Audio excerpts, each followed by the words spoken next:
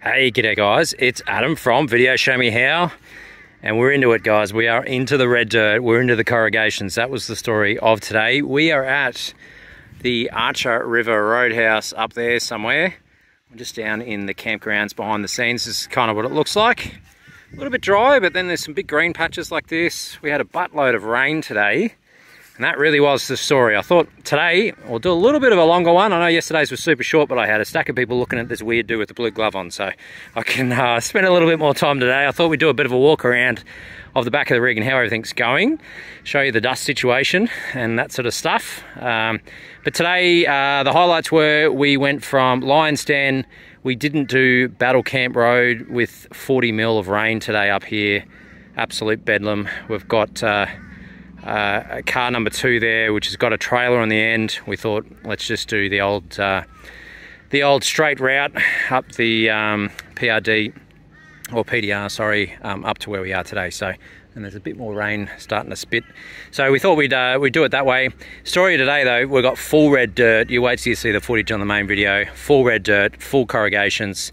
The D-Max handled it like a champ though. Nothing too sort of crazy corrugation wise, to be fair, but there was a few sections that were pretty gnarly. So everything okay though, everything survived. I didn't lose anything, which is always a plus. Nothing rattled off. I did actually, I tell a lie, I lost my front parking sensor. It's sort of disappeared. So I'm hoping that it's disappeared into the abyss behind there, because now every time I'm at low speeds, it thinks I'm gonna run into something. So I'm gonna go searching for that a little bit later. But other than that, that's the only casualty so far. I, of course, dug out the uni filter just as I got here, after all the corrugation, so hopefully that'll help for tomorrow, because tomorrow we tackle the OTT, and I cannot wait. It's going to be awesome. So let me give you a bit of a walk around on the campsite. Just busted out some solar panels just to charge up. I've got some swags and bits and pieces. Testing out this new battery bank. This is an all powers unit, and I've just got this for the Starlink, which is sitting over there somewhere, but we have full signal here, which is cool. And I'm going to do a separate little video on Starlink to sort of show you what they're like, because I think they're a real alternative to getting a sat phone, that kind of thing, because it's a similar price. But keep an eye out for that video. So that's charging away just off some sort of afternoon solar there. This is the state of the D-Max, where it's certainly a long way from shiny and clean at the moment. I'll do a bit of a walk around. We might go around this side so far. Like I said, the little sensor there, bit of a casualty. I've got a stack of water in that fog light there. I just had to restart the old phone. I don't know what's going on there. This is just the one take walk around type stuff, so no edits or anything crazy. Everything else though, okay. I'm interested, I got this from Cone Tone Equipment just before I took off, and touch bloody wood, so far I think it's doing a pretty good job of keeping stuff away from the windscreen and the bonnet. But you know, time will tell. We'll see how we go at the end of the trip, because we've got a long way to go. Lots of red dirt. I'm just drying out a bunch, because last night at Lion's Den it absolutely caked down all night, so everything's wet. We're just sort of drying it out, and hopefully these rain clouds sort of stay away. Pulled everything out today just to kind of do a bit of a reassess. So you probably, you will see, I've filmed all of the setup and everything in the interior here that you'll see in an upcoming video once I get back. And I also went through all of the equipment, everything that I've taken, and talked through it all, so that when I get back, I'm going to be leaving everything as is, pulling it out, and then I'm doing a video on whether it was worth taking, whether it worked, whether it was garbage, or what the case was. So, bit of a sneak peek, but you'll see those videos coming up. Big fridge, still going along fine. You've seen this in previous videos. We're still rocking the Evercool for the big trips. Separate little jerry can for some extra fuel, and water tank in the back there, bits and bobs. Store mod, the update on the store mod. Everything is working great guns. Everything as far as our lighting situation.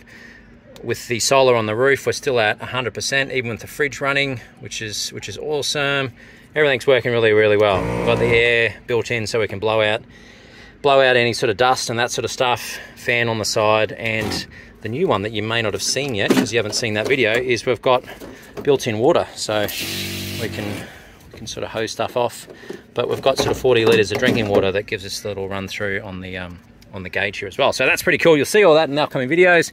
Rocking a bit of a different awning here. This is the Falcon from 23.0, and it has the full wall kit here as well, which was absolutely awesome last night when it was caking down at Lion's Den, because we sort of just closed all of this section in from the rain because it was pelting down this way.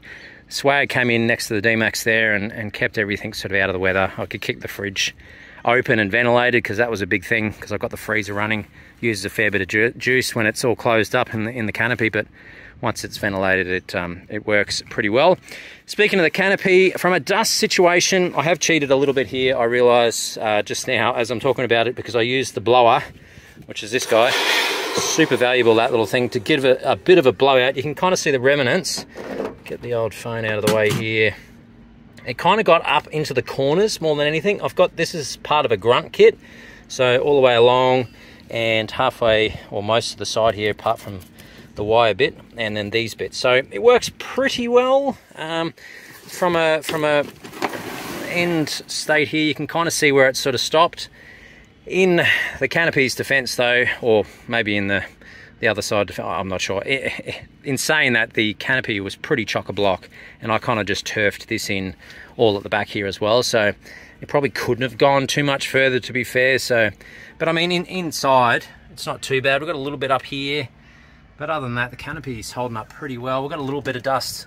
It's obviously been sucked through from the fan, because I've had that blasting the whole time, and it sucks in from the side. So there's a little bit there, which probably means there's a little bit inside the old store mod there as well. I'll have to clean all that up when we get back. But other than that, you can see everything at the top here and everything. It's not too bad. I'm pretty happy with that, because today 500 K's worth of, or 400 and something K's worth of just absolute bull dust. The super fine stuff you hear about, we had that in spades almost the entire day. So there you go. I'll stop jabbering. Hopefully that gives you a bit more of a view that we've... Oh, and on the top, of course, we've got the Sabre X from 23.0. This is their newer hard shell that has the X on the side, so you get a bit more space on the end. So that's my little casa for the moment. You can see just over this side, it sort of comes up a bit, so you've got a bit more room down the end as opposed to the normal ones. So given that a thorough thrashing, and so far so good. It stood up to that rain, no worries at all last night, and it was nice and dry. So there you go. I think that's about it. That's kind of the setup, really. Pretty sort of pretty cool, also not too complicated, and that was kind of my idea, that I could just whip all this stuff out, throw a couple of chairs down, and you know, we're pretty well good to go, pretty well good to relax. So that's about it for today. Let me know in the comments tomorrow, what do I need to look out for? Have you gone to the OTT before? Have you done that route?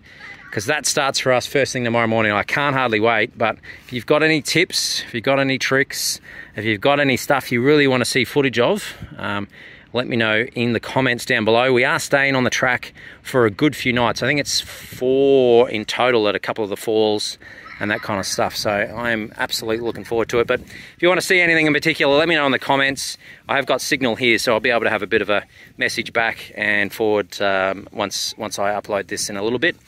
But yeah, hopefully you guys are having a stellar week. I've been doing bucket loads of Ks, but we're getting into the good stuff from tomorrow, so I can't hardly wait. Other than that, guys, as always, I hope you have an amazing day, and I will see you in the next video. Cheers, guys.